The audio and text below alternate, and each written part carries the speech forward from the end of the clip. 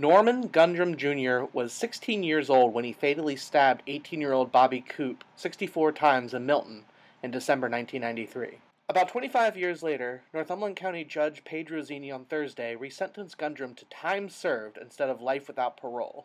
He is immediately eligible for parole. Sorry for all the pain I've caused everybody. How do you feel you're going to be getting out? I promise to always do my best. Thank you. Make everybody proud. Jan. Oh, how could I not feel wonderful? A young boy did 26 years in jail and he's going to have freedom. There's not a better feeling. It was a courageous thing that the judge did, because I'm sure some people might think it's unpopular, but it was the very right thing to do. He gets out. I mean, he's done. He's done with the legal system. He just has to deal with the parole board, and right now he's on parole for life. And he's going to have to be under the guise and the supervision of Pennsylvania State Parole Board, but and live up to all their requirements. But that's a whole lot better than being in jail. Well, he's showed it. He's shown that the last 26 years of his life, he's had a remarkable change. Even pending trial as a 16-year-old, he got his GED degree. He went and now got 2 associate degrees. He's set up foundations, charitable foundations while in jail. He did all this without ever knowing that he'd see the light of day.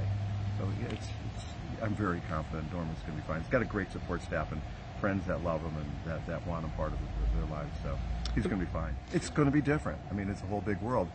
You know, when an adult goes to jail for a long time and they get in, they've had adult life experiences.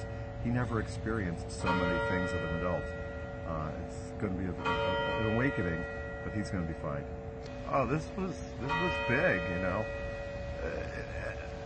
In a selfish way, it's one of the most self-satisfying things that could happen when you free somebody that's been jailed for life.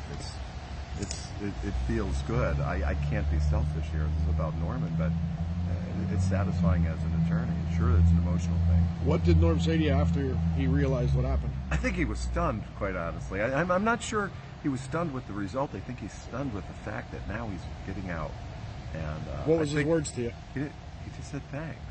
I'll be talking to him. We'll be fine. We'll have a lot of things to talk about in the future. But I just think, you know, it was an emotional day for him yesterday. He just really, you know, he had to talk about a lot of tough stuff. So it was tough.